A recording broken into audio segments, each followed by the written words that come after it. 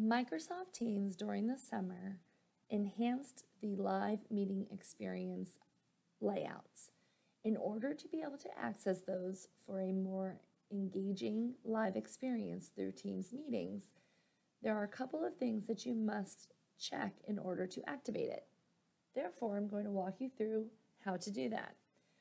When you are in your Teams application, so at the bottom of your screen, you clicked on Teams and it opened up.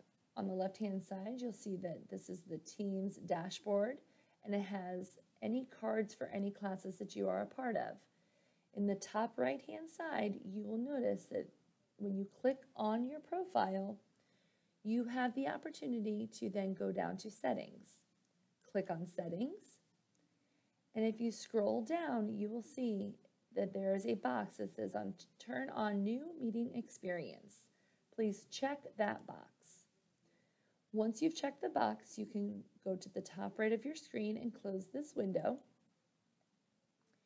Then go to the bottom of your screen where there's the Teams app icon and right-click on the icon.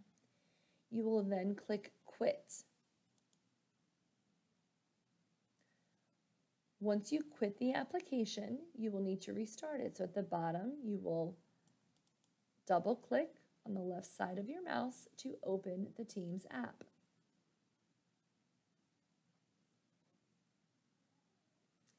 Now, when you go to enter a Teams meeting, you will see that you have expanded opportunities for viewing.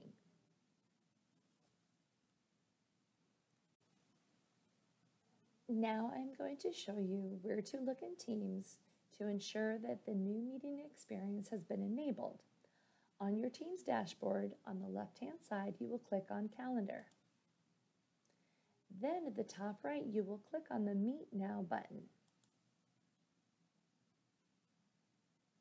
You will then click Join Now, and this is what it is like to enter a meeting when your teacher organizes one for your class. And what you will notice is different is that at the top will be the toolbar now. So instead of it being in the middle of your screen like it was prior to the new meeting experiences, you will now have the toolbar at the top of your screen that will stay there the entire time.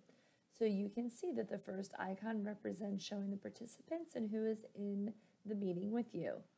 The next one says Show Conversation. When you click on here, this is a chat feature that is able to be enabled during a meeting. So if you have a question for your teacher, you can type it in the chat. What are we learning today? And then you hit enter, and then your teacher will be able to reply back. At any point, if your teacher would like you to raise your hand, you can click on the raise your hand feature, and that will notify that your hand is raised for your teacher to see. In addition, you will see that this is where you turn your camera on and off, and then this is where you turn your mic on and off. One of the most important features in a Teams meeting is the share your screen option. So the rectangle here with an arrow through it, when you click on it, it gives you the opportunity to share your screen.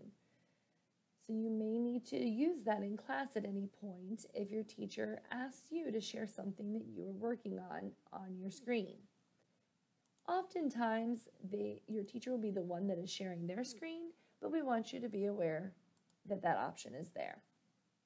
When you are done with your meeting, you can simply click Leave the meeting and it will end. You can head back to your dashboard.